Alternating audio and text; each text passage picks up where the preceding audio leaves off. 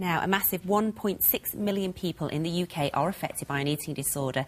This week is Eating Disorder Awareness Week, and joining me now is Ilona Burton, who's been affected by anorexia.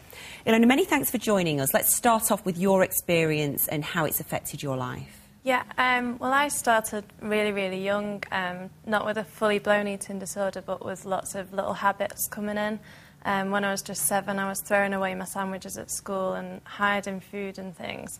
And it just gradually developed into an eating disorder from there, which then affected me for about 16 years. And did that eating disorder, the hiding of the sandwiches, why did that come around? Was there something that happened in your life at that point, or were you looking at images in the paper magazines and perhaps thought you wanted to look like them? Yeah, looking back, it's really hard to understand why, because I wasn't old enough to know what these magazines were. The size 0 debate wasn't around then.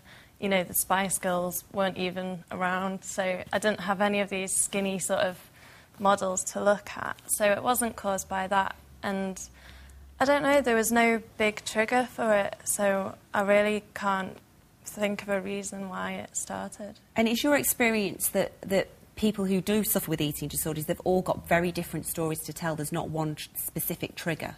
Definitely. I mean, being in hospital, you meet so many different people. When I was in, there was a woman who was 68 and still suffering with an eating disorder. There were men, there were boys, there were, you know, Asian, black. Just anyone can be affected, and that totally goes against the stereotype. And you mentioned being in hospital there, so what help did you eventually get? After quite a long time of suffering, I had 3 months in a local hospital and then a year of outpatient care, and then I've just come out from another 9 months, and hopefully the last. And so how is your health now?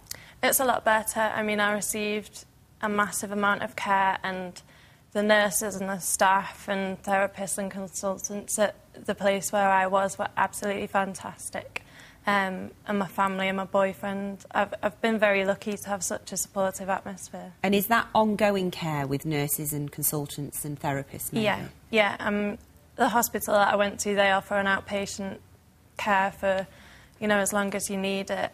But even after that, my GP's being great now, so you don't just fall out of the net, hopefully, in most places. And why do you think it's so important that we have an awareness week for eating disorders? I'm amazed by how sort of big it's been, really, because it's been my first Eating Disorders Awareness Week where I've been an ambassador for BEAT. And, sorry, I've done so many interviews and stuff to spread awareness, and it's just such a massive problem in this country. It's just really important to get that message out there, to tell people that help is there. Wonderful. And you are now on the way to being happy and healthy. Yeah. If you could just offer a sentence of advice for people who are perhaps going through the same thing, what would it be? Just don't keep it a secret. Don't keep it under wraps. Get help as soon as you can. And would the first port of call be your GP? Your GP or go to BEAT's website. Okay, So that's wonderful. Thank you so much. Thank you.